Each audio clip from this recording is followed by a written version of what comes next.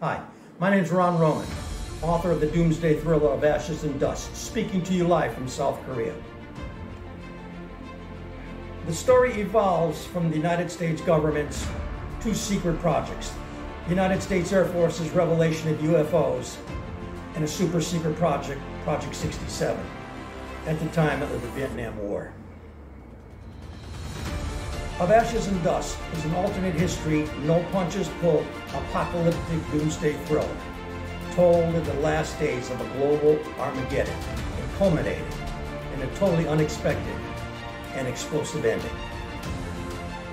It evolves from deepening political and racial divisions within American society and burgeoning nationalistic movements worldwide. The likely readers are veterans and gun enthusiasts, but anybody who loves dystopian literature.